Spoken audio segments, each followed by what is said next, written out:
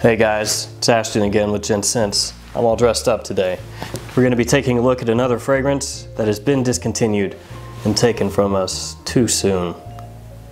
The fragrance that we're talking about today is Escada pour Homme, released in 1993. Nowadays, Escada is more well known for women's releases that are tropical or fruity, nice smelling younger women's scents.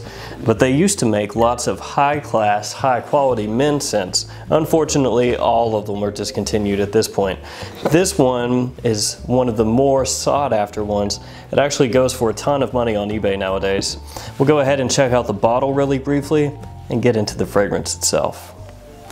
Alright guys, let's go ahead and check out the presentation here.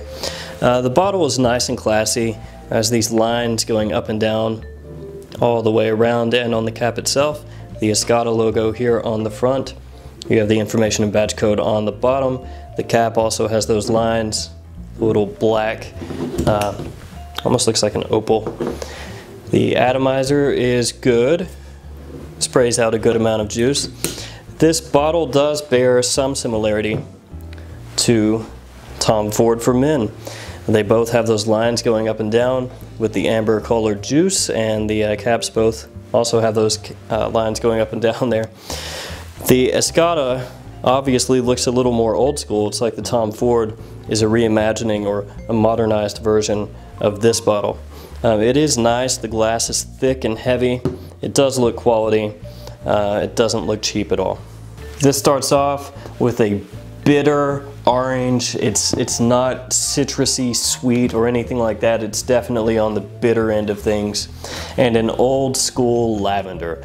Now if you've smelled late 80s, early 90s fragrances where lavender is one of the main players, you know what I'm talking about. This is not like a really fresh or bright interpretation of lavender, but that's not what this is going for.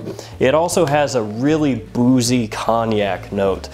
So this one is going to come across fancy, sophisticated, a little elegant, but more gentlemanly. This is for your guys who are in their 30s and up, who wear it for special occasions, dressed up when you want to smell masculine. As this hits the mid and the dry down, you get more sandalwood, and that's infused with cinnamon, but it's not a cinnamon like from a potpourri or anything like that, or a dusty cinnamon. It just kind of adds and plays along with the notes that the sandalwood is bringing. And the sandalwood in this is not your sweetened sandalwood. It's more just the wood itself, a woodsy note, not that sweet from Individual, Youp, Original Santal. It's not even on the same planet as that sandalwood. There's a little bit of vanilla that comes in here. It adds just a little bit of sweetness, but this is not a sweet scent. Cognac is the main player the whole way through, and it has a really nice, warm, kind of spicy accord that goes there from the beginning to the end. It's a warm fragrance through and through.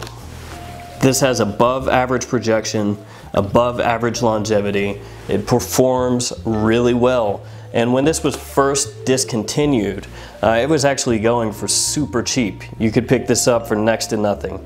Nowadays, you have to trawl eBay, try to find a legitimate bottle, and when you do, you're looking at upwards of $150 or more. So it's another one of those fragrances that was super cheap, got discontinued. Everybody kind of remembered it and was like, oh, actually, I really like that. It was really nice. Everyone bought it up, and now if you want to buy it, you have to pay scalper prices. I've read online a few people that have said that this is overly synthetic, that it's not very good. I don't agree with any of that. I just think it fits a specific niche. I think it's for middle-aged men and up who want to smell sophisticated, classy, masculine, maybe even rich. That's the kind of vibe it gives off, because it's got that boozy cognac note as the main player. And this is a complicated fragrance. It has lots of notes playing along in there. It does have kind of that throwback old school smell, but a lot of guys that are middle-aged and up, especially going to gentlemanly type events, are looking for that type of scent. And this is a really good one. It does what it does, and it does it well. It's not set out to be an everyday generic people pleaser. That's not what it's for.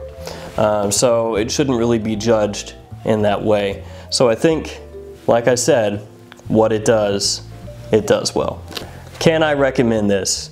For the price, no, not really. Unless you have you know, a special kind of attraction to the bottle.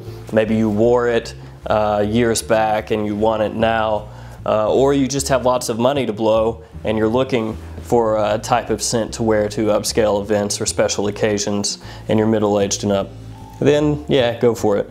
If you can find it for a really, really good price, a legitimate bottle, you know, $40, $50, pick it up. But basically, the only people that are going to want this are people that are hardcore collectors, people that wore it before and just want it again, or people with lots of money to blow who you know, want it for special occasions. It is nice. It's actually really good. It's not mind-blowing though. It's not like one of the top 10 scents ever released or anything like that. Just wanted to bring this to your guys' attention because I was able to pick it up at a good price and bring it to you. So that's all I've got for you today. Let me know if you have smelled this one and what you think. As always, like, comment, subscribe. See you guys next time. I don't agree with any of that. I think that it spits. What? It's especially middle-aged and up, and you want to smell masculine. You want to spell